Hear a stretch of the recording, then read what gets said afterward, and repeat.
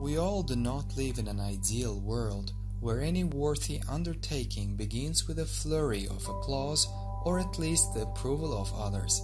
Often people turn out to be too cruel and do not miss the opportunity to laugh, mock, or denigrate anyone who is somehow different from the majority. Jacqueline Eden was no exception. She posted her photo in a swimsuit on the social media. She not only received a portion of attacks or criticism, but was literally attacked by an army of spiteful critics. "Aren't you ashamed to appear in public like this?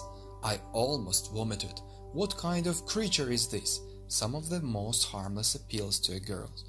Girls are much more impressionable than men. Almost every negative value judgment is usually accompanied by a storm of emotions and tears.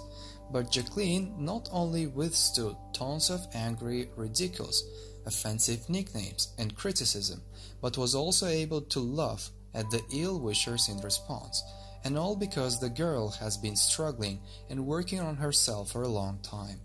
If the sofa critics knew her story, they would mostly likely take their words back. By the way, many did so afterwards. Now, it will be difficult for many to believe it, but not so long ago the girl weighed more than 220 kilograms. And at some point Jacqueline decided that this could not continue. No, she didn't start living under a rock, didn't cut herself off from the whole world, didn't fall into the depression with thoughts about the difficulties of life and commitment of a suicide. She just started working on herself.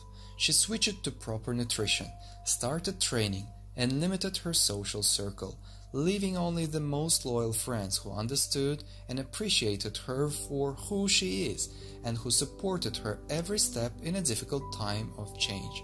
Thanks to the tireless efforts, constant work on herself, Jacqueline threw off as much as 150 kilograms, lost weight up to 70 kilograms, and doesn't think to stop there.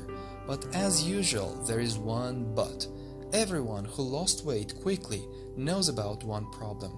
For a long time after losing weight, the skin cannot return to its normal state because it remains stretched for some time. This is a problem that Jacqueline faced. The skin on her legs sagged, her legs looked like barrels, but the girl doesn't give in to the despondency. If she was able to lose such weight, managed to maintain joy, thirst for life, then what does she care about someone else's opinion? Then she decided to put on a swimsuit, for which she received a lot of negative comments in her address, and the girl's answer was not long in coming. To be honest, I felt uneasy, as it would be probably to any person in my place, but I will not allow people who do not understand my change to influence me, hinder me to live my life. They don't know me. They were not in such situation. They don't know how I have worked on myself to lose those 150 kilograms. They do not have the right to sit, finger, and laugh at me. I just smiled and went swimming. It doesn't matter what others say or try to humiliate you. What matters is how you react to it, what you think about yourself. Accept only healthy criticism and keep smiling. Goodbye.